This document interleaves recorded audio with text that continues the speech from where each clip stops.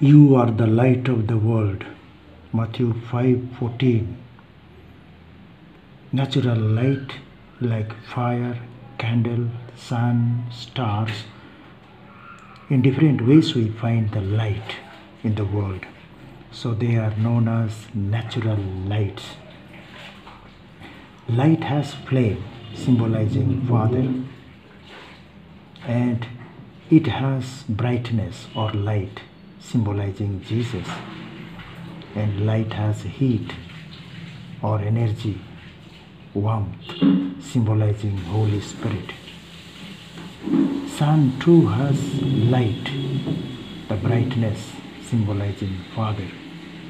Sun has its rays symbolizing Son, and the sun has warmth, the heat symbolizing Holy Spirit. So naturally these lights are there. So this is Jesus calls us, you are the light of the world. And within our physical light we have our eyes. Our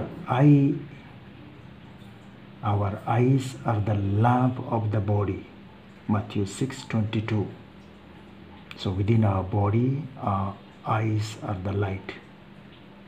Jesus himself says, I am the light of the world. Whoever follows me will never walk in darkness, but will have the light of life. John 8:12. So Jesus is talking both. We have physical light as well as the spiritual light.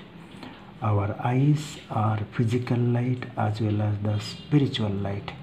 The spiritual light teaches us what is right, and the darkness symbolizes what is wrong. And that's why Jesus says, nobody will walk in darkness, symbolizing sin. Nobody will be in sin.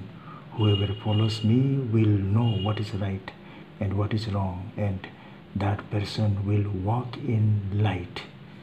So that's why we are called to follow the morality of light, the light of Jesus Christ. We are called to be the light of the world, light of Jesus, and light of righteousness, light of morality, light of justice, light of truth.